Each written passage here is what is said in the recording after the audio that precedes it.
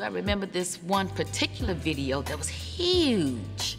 It was Tupac's video, Toss It Up, for Danny Boy and Aaron Hall. And I said, I am gonna audition for this and I'm gonna be very directable. They gonna want me. So I went in there and I did my best little, ow, ay, ooh, ooh, yes, ay, right? And the man said, you got the part? I was like, yes, really, I'm an actress. And see, here's my resume. He looked back and he said, you got this job as the actress and model in this video. Oh, okay, not a problem. But that's okay, because a couple of months after that, I get a call for an audition for Players Club. Yay, yay.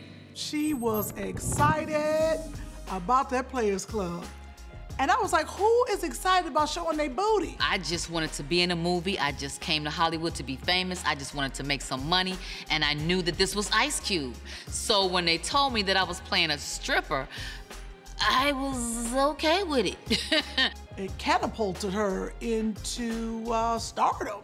That's what Players Club did. I knew that I had a nice body. I was younger at the time, and I didn't give a damn because I knew that I was doing a movie with Ice Cube, Jamie Foxx, Bernie Mac.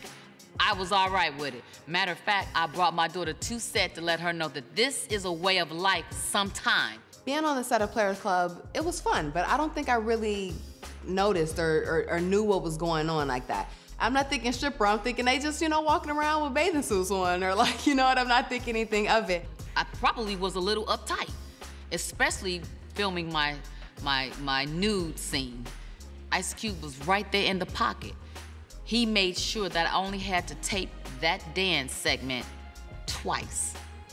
And it was considered a closed set, except the ones that had to be inside the club, but he set up multiple cameras for me to be able to do it only twice. His directorial debut was as important to him as it was of it being my first role. And that was phenomenal. That spoke volume to me.